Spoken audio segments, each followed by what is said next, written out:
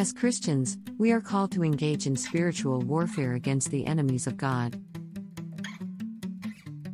The Bible tells us that our struggle is not against flesh and blood, but against the spiritual forces of evil in the heavenly realms. To fight this battle, we need tools that are not of this world. One of the most powerful tools we have is worship. Worship is not just singing songs or attending church services.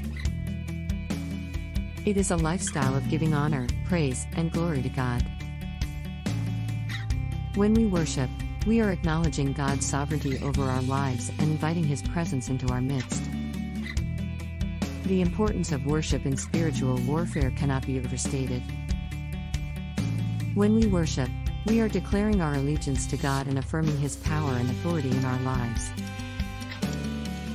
This act of surrender and submission is a direct challenge to the enemy, who seeks to steal, kill, and destroy. The devil hates worship because it reminds him of his defeat at the cross. When we lift up the name of Jesus in worship, we are proclaiming that He is Lord over all and that His victory is our victory. Worship is not only a defensive weapon in spiritual warfare, but it is also an offensive weapon. When we worship, we are releasing the power of God into the atmosphere. The Bible tells us that God inhabits the praises of His people. When we worship, we are inviting the presence of God to come and dwell among us. This presence is a tangible force that can break chains, heal wounds, and set captives free. Worship is not just a religious ritual or a form of entertainment.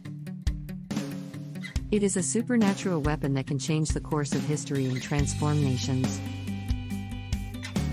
Go deeper,